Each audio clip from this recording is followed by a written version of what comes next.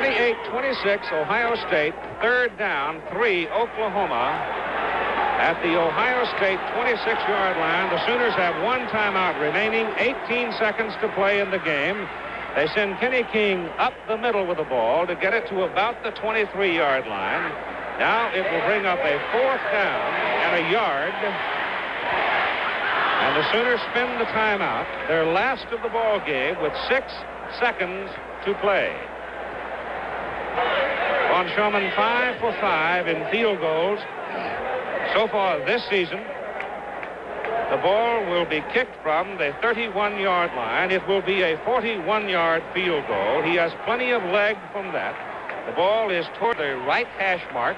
The wind is at his back. Woody Hayes on the sidelines is helpless at this point.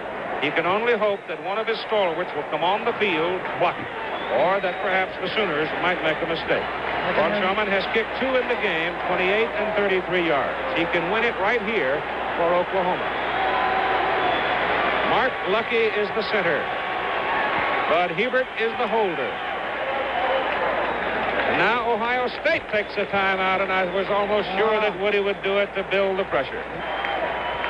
Our research today by Jerry Klein, our statistician. There's a big 8 country.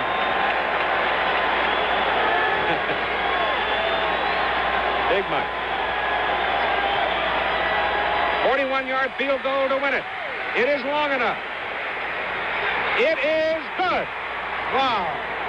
With 3 seconds to play in the game, the Oklahoma team and some of their fans have come onto the field in exultation as Von Schamann hit it on the money. Just a few yards away from this exultation, Ohio State players still lying prostrate on the field, pounding the turf in frustration, walking dismally away.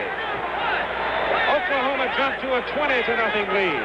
Ohio State stormed back to score 28 unanswered points and lead 28-20. Their first turnover, a fumble, and Oklahoma took the ball in for the touchdown to pull within 2 as they failed on the 2-point conversion.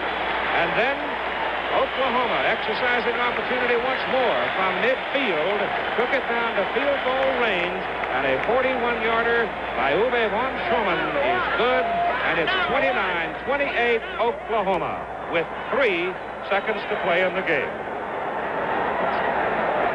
Wow. It's ironic that the 2 turnovers, Castagnola and, of course, the onside kick, have led to scores that have put Ohio State behind. Here's the kick, and now watch what follows. He really nailed it dead center. The snap was on the money, the hole was perfect, and he knew he had it when he hit it. Kelton Densler was the only Buckeye to penetrate, and then the party started. There was a celebration. Look at this.